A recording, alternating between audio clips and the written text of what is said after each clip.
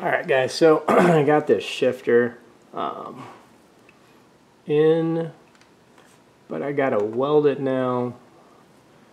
And of course, you know, I left my laptop on. Well, I didn't hit sleep mode, or it didn't shut itself off, so of course it's not on. So had to plug it in. It's always one of these things, you know, when you go to the racetrack, or you know, you go to use this thing and your battery's dead and you just need to change the tune, and you're like, dang it, that's not cool. And so I don't know what it's doing now. Gonna have to edit this part of the video for sure. I don't know why it's trying to get online. That is so totally not what I want to do. Anytime you mess with those things, you know, you just want to make sure you have everything disconnected and safe, especially ECU, stuff like that, because it can definitely cause some problems. So I'm going to key it on. I need to, yeah, turn that fuel pump down. That thing sits there and goes forever. So I have not transferred my learn tables for fueling, and I could have just done a screen capture, but it's hard to do a screen capture out here in the garage with all this hooked up. So I'm just going to simply come in, connect, maybe. Am I connected? No, I don't know what it's doing. Typical electronic stuff. And then if you rush it, it gets upset, and then it goes not responding, and then it crashes. So we're going to sit here, give it time. So anytime I do welding, I like to disconnect the ECU, but before I disconnected the ECU, I wanted to grab all my fueling from the other night. You know, we made a couple of passes and did a little bit of testing. So if you disconnect that, you'll lose all that data. I didn't want to lose that data. So, you know, just one more thing you got to get done before you disconnect the ECU. And it is syncing now, so you guys are getting to watch this. It's a simple process. There's nothing to it. And my fuel graph is not the best. I just go ahead and let it close. Some people rush the 3-second window close. It's fine. It is what it is. And so if you come over here to fuel, you're going to hit learn table. Maybe. And see, I've got all of this. Now, I've got a decel problem, but I know as I get up into boost, wow, it actually says I got to 8 pounds. That's crazy. It's wanting to add a lot more fuel. So I know as I come up here, you know, 18 pounds, 20 pounds, 6,500 RPM. So I'm going to do like a, probably, it's adding quite a bit. I'm probably going to do like a 15% increase up in this range as well. So right now, I mean, I could start, I'd have that shifter. I don't know what gear it's in. I'm not going to start it, but you can see your little bubble right there. And basically, uh-oh. Come on. Anyway, that bubble, that's where you're at right now. And so, typical stuff. So I'm going to go ahead and hit transfer learn to base, because I kind of see like what it's trying to do. And so let's go ahead and transfer to base. So now we've got that, and I'm going to come into the base fuel graph, and notice it came up here and it started making some changes.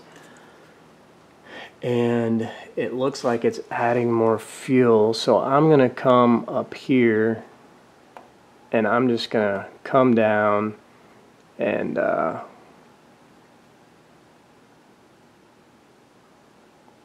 you know, this is always fun when you go and you can't remember offset selected values. Let's go 10%. And let's see, so I'm at 161 and 63 at 6250.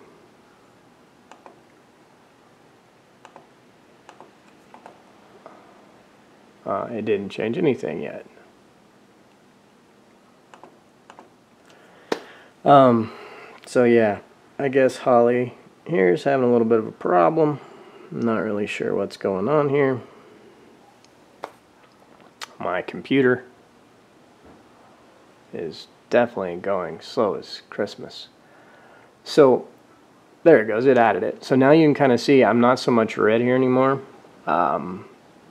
And I'm gonna come back over here and fill selected too, because I'm short shifting this thing, so I don't have a trunnion kit on those in this bad boy yet. So let's throw in another 10% of fuel right there. And so I've come in this whole area from here to here. Now notice everything's still red. I'm still working on a lot of things. I have no idea what's happening here at 3,500 RPM at negative 12 degrees of vacuum. That's really odd. So the whole thing about this fuel graph, notice I've got this huge spike. Everything else is starting to come up a little bit. This is, you know, people are like, oh, your learn table will do it all for you. Well, it's working on it. It won't do it all. The goal is to get this correct and get this accurate, and I haven't driven it much since I've got these new injectors in it and everything, so this is still kind of working on it. You know, and I threw a spark table in here, so I mean, you know, don't copy this, guys, and think, hey, this is going to work in my setup, because you could blow your stuff. Now, I don't. This is a work in progress. I've changed some stuff. I'm trying to smooth some stuff out. This may or may not work for your setup, for your cam. I am still trying to get this fueling right. When I get the fueling right, I'm going to come in and then take it off of learn and close loop it. So then you can start, you know, when you start working on your tune, you know you definitely have things. You start minimizing your learn, and there you're working out less issues as you go. So less parameters, less things to change, things like that. But that's basically what I needed. So now I'm going to hit close, and it's going to be like save. I'm going to say cancel, because I'm like, where is it going to save it? So let's go to save file as. Now, a lot of people do this different, guys. I like to keep the current on the desktop. Some people do not. I simply do. It's preference. There's a lot of different ways to open these things up. There's a lot of different ways to close them and save them. You just have to know where they're at when you put them there, okay? Because if you lose it, and you know, you can search it on your C drive, or you can search it on the desktop, you know, your hard drive, whatever, it'll be there. But I've definitely had some challenges with that. So I'm going to go to PC. I'm going to go to, see, it always wants to kind of come down there. So I'm going to go to desktop, boom. And I'm just simply going to throw a date on this so I know it is 9/23/21. Boom. Yes, I want to continue. I know. Now close that out. Good. Now turn the key off. And you're done. Disconnect all your stuff. Now I'm going to disconnect the ECU and all of that good stuff, and it's a relatively simple process. Get the ECU out of the truck and disconnect the battery, and yep, move on with my shifter so you can kind of see what I'm doing. Sorry for that light right there. But you can kind of see I've got everything. The shifter is laying in the floorboard. So I just want to weld that back in. I'm going to angle it just because I can and I want to. So I'm going to give it a little bit of angle for comfort. Plus it's going to fit better because this Pro ratchet is a little wide. And it doesn't fit as good as the other little short ratchet that I had in there. So that's what's going on, guys. Here we go.